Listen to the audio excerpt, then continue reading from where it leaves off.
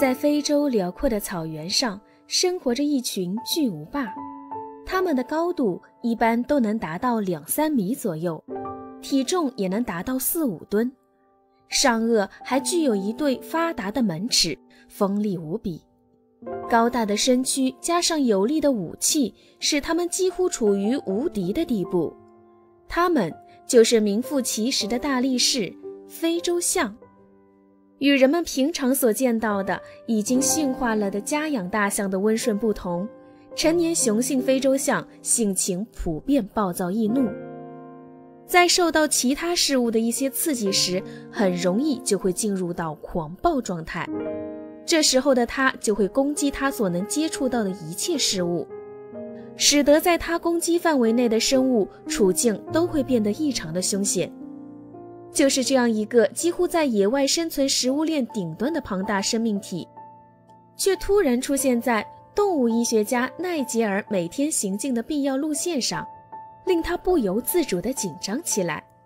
奈吉尔努力让自己平静，并且飞快地停下车子，顺利地把车子控制在这头非洲象的攻击范围外，然后静静地等待这头大象的离去。除此之外，也没有其他更好的办法了。时间一点点的流逝，那头堵在奈吉尔必经之路上的大象却仿佛成为了一个人工完成的大象雕塑，一动也不动。奈吉尔只好无奈地举起他的望远镜，想要观察到一些这头大象如此行为的蛛丝马迹。就是这一举动，不禁让奈吉尔看到了大象异常行为的原因，更是让他心碎无比。事情发生在非洲的一个野生动物保护区，这片面积开阔的保护区为许多动物提供了适合它们生存的栖息地。物种的丰富，除了得天独厚的地理环境，也离不开动物保护者们的努力。奈吉尔也是全力守护着动物们的一员。作为一名受过系统且专业培养过的动物医学家，奈吉尔每周都会为这片保护区内的动物提供专业的医疗帮助。虽然奈吉尔对自己现在所从事的保护动物的事业具有莫大的热情，并且为自己事业所带来的价值感到无比的荣幸，但他也明白和动物进行直接接触也具有巨大的潜在危险。他清楚地知道这些生活在动物保护区的动物，它们身上的野生动物习性也丝毫不会减少。尤其是奈吉尔还在工作的途中亲眼见证了同事因为细节上的不谨慎受到动物们的攻击。所以当奈吉尔一如往昔的驾驶车辆行进在他每周的必经之路上时，很快就注意到有一头不同寻常的大象出现在他巡视的道路旁。出于对这头具有强大攻击力的动物的谨慎，奈吉尔立刻做出了反应。在距离大象还有很长一段距离的时候，他就把车子停了下来。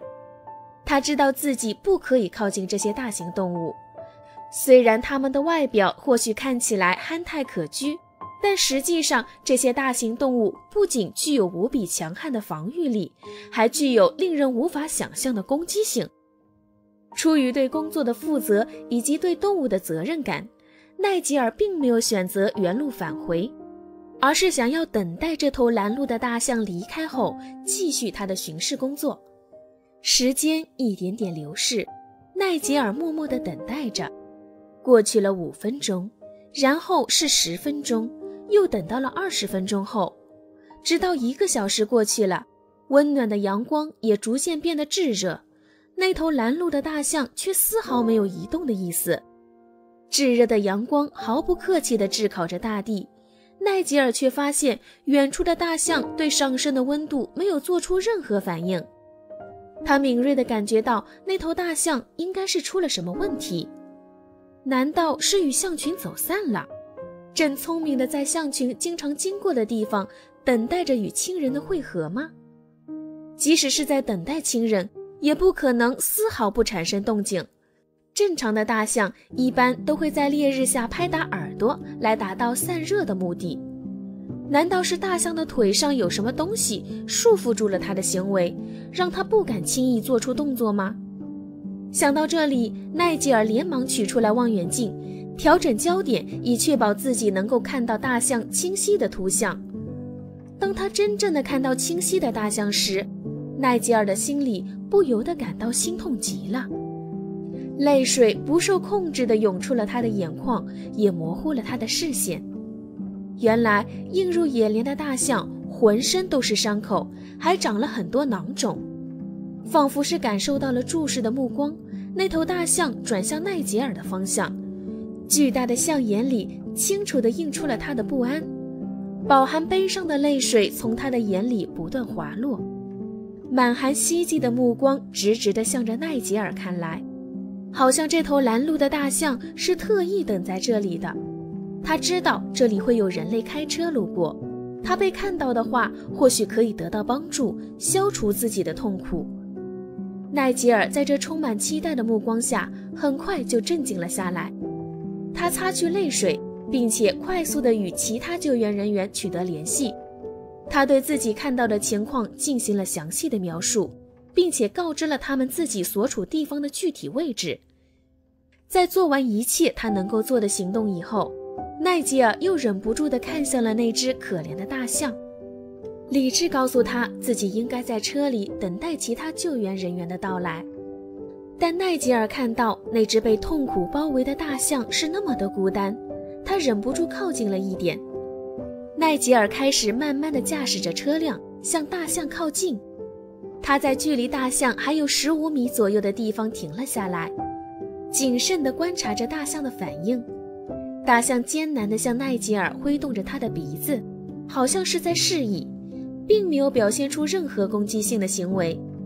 奈吉尔瞬间做出了决定，他下了车，想要给这只孤单的大象提供一些陪伴。距离的拉近也使得那些伤口更加清晰地展现在奈吉尔的面前，让奈吉尔对这头大象产生了更多的同情。他坐在距离大象不远的地方，安慰着他。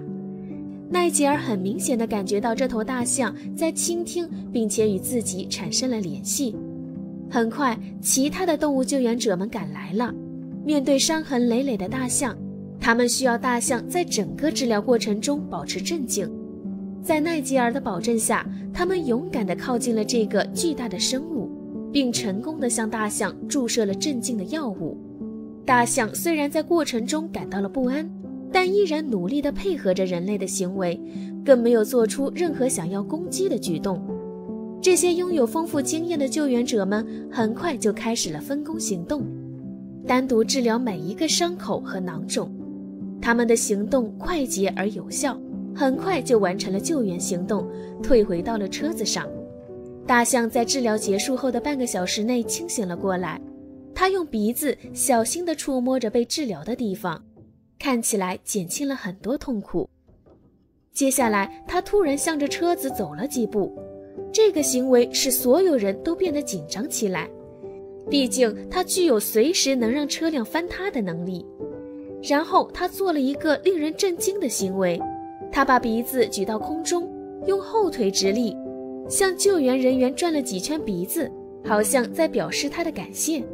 最后又轻轻地抚摸了一下奈吉尔，接着才慢慢转身离开。在这头大象遭受痛苦的时候，他选择了向人类寻求帮助，这是多么令人沉醉的美妙行为啊！我们得到了其他物种的信任与感激，相信不久的将来就能真正实现人类与动物友好相处的美好局面了吧。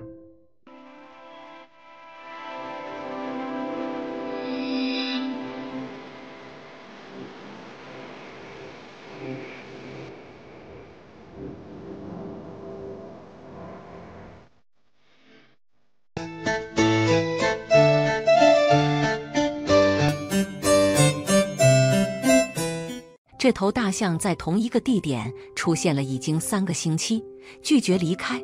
人们发现了原因时，他们既感动又惊讶。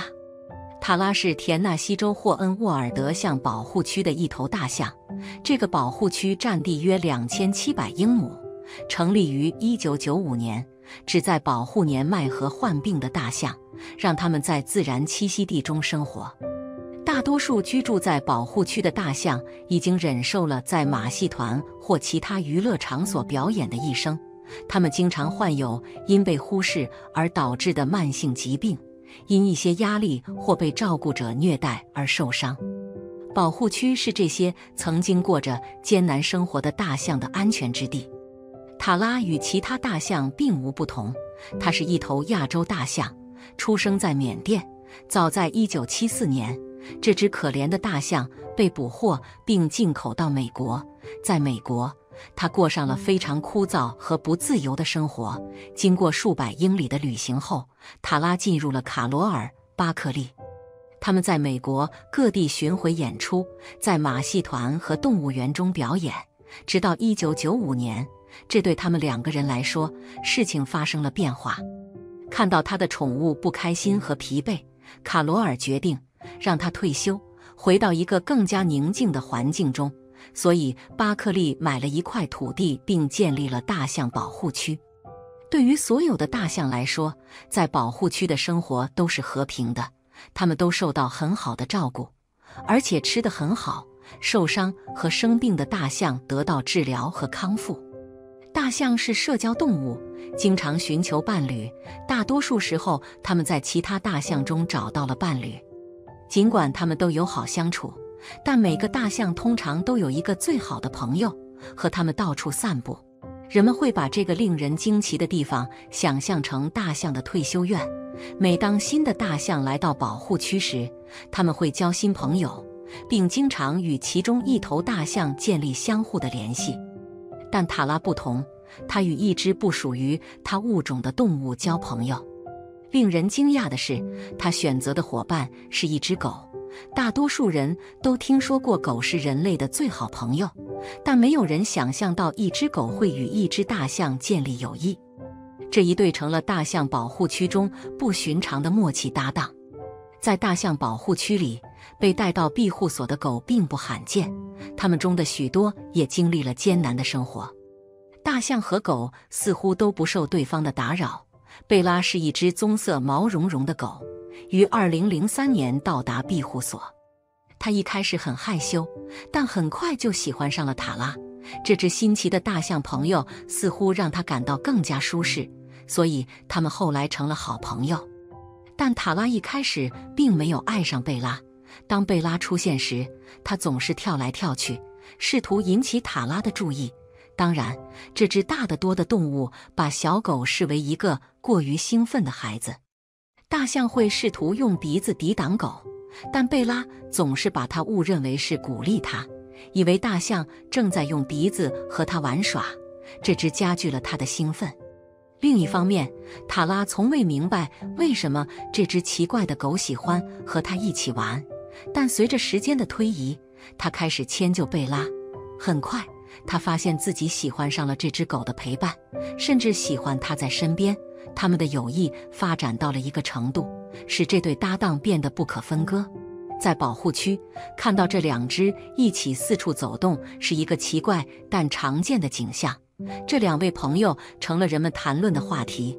看到这只重达8700磅的动物和那只小小的棕色狗一起走来走去很有趣。这2者之间的紧密纽带让每个人都感到惊讶，除了他们自己。没有人能理解他们为什么如此深爱对方。有一天，贝拉发生了事故，不能行走，他们的日常生活被打破了。这对搭档正像往常一样玩耍。当贝拉跳跃并摔倒时，这只狗一动不动。塔拉看到他的朋友处于这种状态，他担心地不停地踩踏着脚，并尽可能大声地呼喊，直到一名工作人员看到了他，并引起了其他人的注意。工人们小心翼翼地走近大象，不知道是什么吓到了他。他们看到狗躺在地上后，立即明白了他的意图。一些工人赶紧跑到狗的身边，另一些则赶去找兽医。兽医赶到现场，检查了狗。他告诉焦虑的工人们，贝拉患有脊椎受伤，一时不能行走。贝拉被带到庇护所的2楼办公室，在那里接受照顾。他必须待在那里，直到他恢复行走的能力。塔拉一直静静地注视着，紧随工人们的后面。他们抬着贝拉到他将接受治疗的建筑，看到塔拉为他的朋友担心。你可以看到这只大象的眼睛里有真正的恐惧和担忧，因为它慢慢地跟着走。当他们到达建筑物时，塔拉停在了外面，然后离开了。他知道他的朋友很快会再次以健康的状态回到他身边。塔拉非常想念贝拉，没有了他的最好朋友，曾经快乐的大象坐在他们最喜欢的树下，感到悲伤和孤独。一名工人出来，注意到庇护所办公室外有一个意外的访客，他迅速引起了其他工人的注意。当他们看到这位访客时，都流泪了。站在建筑物前面的是大象，他满怀期待地注视着。大象为了见他最好的朋友而来，看到他伤心和孤独等待。尽管他们知道塔拉想要他的最好朋友回来，但他们无能为力。贝拉必须完全康复才能被放出去。第二天早上，员工们惊讶地看到大象站在同一个地方，他们不知所措，试图诱使他离开，但他没有动弹。工人们尽力确保他离开，但不管怎么做，他仍然站在那里。他们每天都给大象带来食物，担心他会因为想见他的朋友而饿死。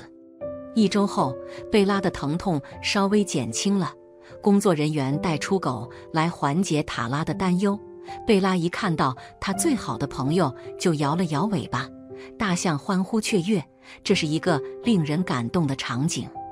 当贝拉被带回去时，塔拉离开了，这是1周以来的第一次。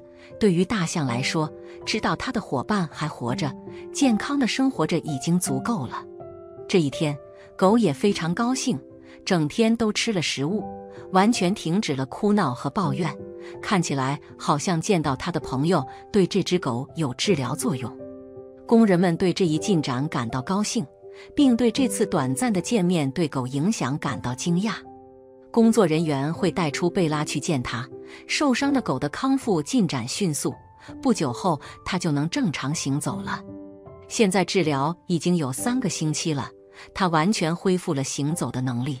那天，当塔拉来进行他的例行访问时，工作人员放出了狗，贝拉兴奋地跑去见他的朋友，塔拉也兴奋地在他身边跑来跑去。工作人员惊叹地看着温柔的巨人用他的鼻子抚摸着狗，他们一起迈着大步走向夕阳，再次欢聚在一起。看到这2位朋友再次在公园里嬉戏，让人感到温馨。塔拉大象和贝拉狗之间的友谊在庇护所中成为了一个受欢迎的故事，他们的故事直到今天还在传颂。你是否曾亲眼见过如此不寻常的动物友谊？如果你看到一只狗和一只大象一起散步，你会如何反应？请在下面的评论中告诉我们。谢谢观看，下次再见。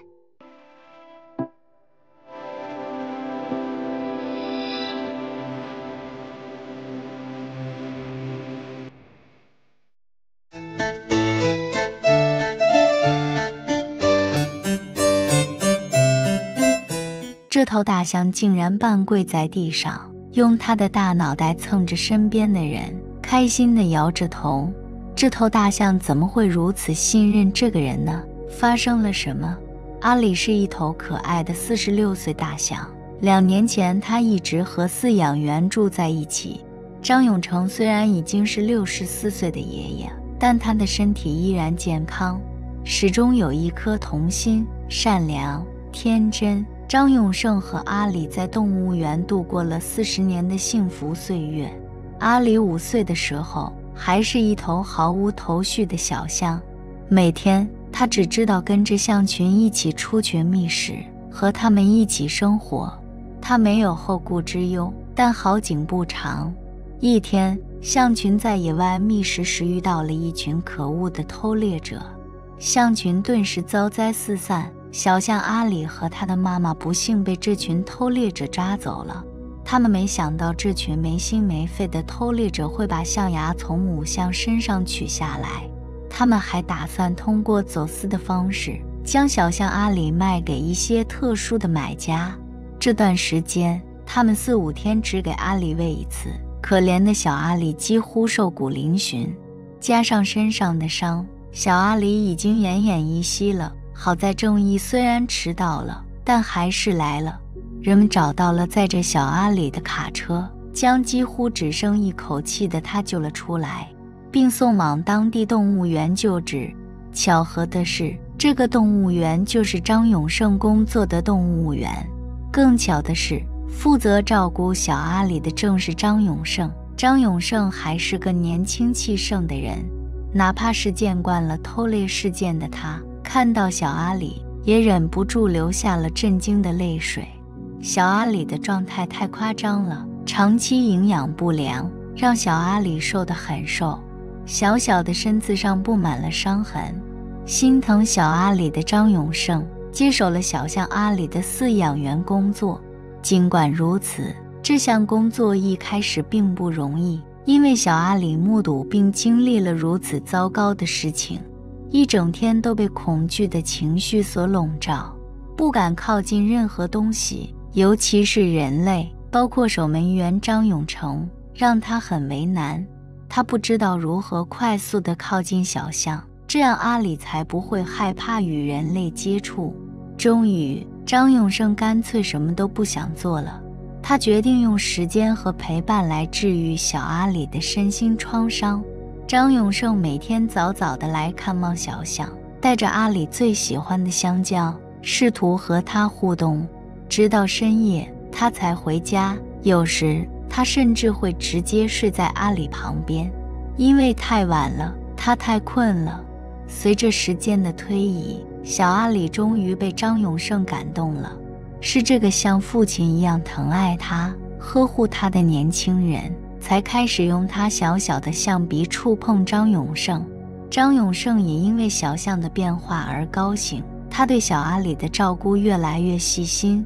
永靖是阿里接触的第一个生物，随着时间的推移，他们的距离越来越近。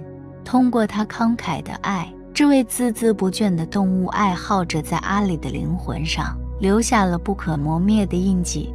就这样，这对与众不同的父子在动物园里幸福地生活了40年。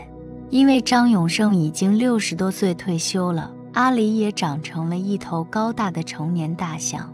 张永胜虽然不幸离开了阿里，但也无能为力。分手时，张永胜含泪打了大象阿里。阿里不明白爸爸为什么流泪，也不明白爸爸的离开是永久的。他只是用修长的躯干抚摸着张永胜苍老的脸庞。张永胜离开2年后，阿里的情绪也开始一天比一天低落。与退役一样，张永胜也为阿里担心，他决定回来看望阿里。2年太长了，张永胜不确定，他也不知道阿里还能不能认出他来。2年后，阿里再次见到了他的人类父亲。出乎所有人的意料，他第一眼就认出了他。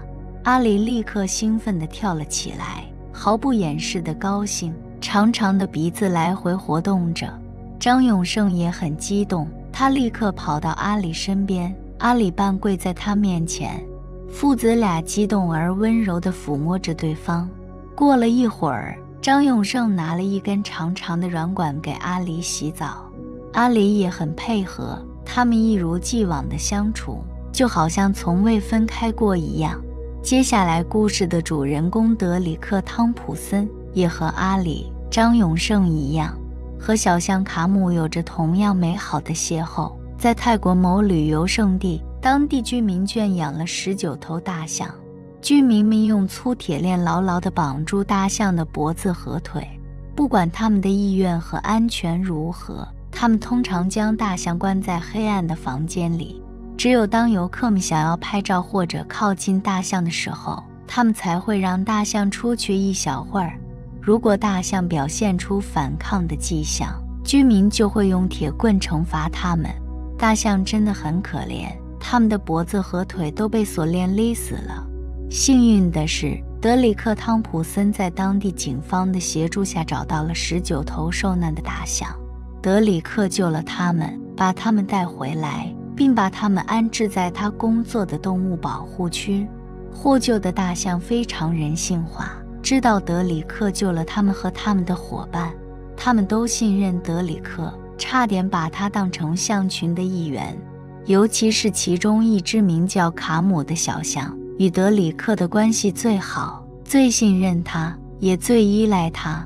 一天，德里克在河里和大象玩耍，突然德里克想和象群玩一个关于信任的游戏，于是本来还好好的德里克突然在水里挣扎起来，一副要淹死的样子，他的表情非常痛苦，他被打斗的水花包围。就在这时，兽群中一道矮小的身影率先冲了上去，是小象卡姆率先采取了行动。卡姆以为德里克快要淹死了，连忙带着小小的树干轻轻而有力地卷起，游到德里克所在的位置。德里克帮助他轻松上岸，在确定德里克安全之前，他没有松开他的鼻子，实在太棒了。动物接受我们并喜欢我们的缺点和优点，无论发生什么，他们都对我们忠诚和感激。他们不会为了利益找我们，也不会在我们口袋里1分钱都没有的时候排挤我们。当我们遇到危险时，他们也会毫不犹豫地伸出援助之手。他们的陪伴和爱是无条件的，所以即使我们让他们失望，他们也不会离开。大象阿里和卡姆就是这方面的生动例子。动物是我们人类的好朋友，只要我们付出了真心去对待它们，它们就能感受到我们的真心。虽然它们不会讲话，但是它们能够感受到谁对它好，对它不好。所以，想要获得动物的友善，我们也要付出同等的友善。这头大象的故事就是最好的写照。它能和饲养员的感情这么好，并且维持了这么长时间，都是因为它们彼此之间的相互付出。人类或许是可怕的食肉动物，但很多时候，动物也需要人类的帮助。人类也会表现出善意，反过来，很多时候人类也会得到动物的帮助和回报。人与动物之间的羁绊是存在的，而这种无需言语表达的信任，或许就是人与动物之间最好的羁绊。地球不仅是人类的家园，也是动物的家园，所以人类应该关爱动物，保护我们共同的家园。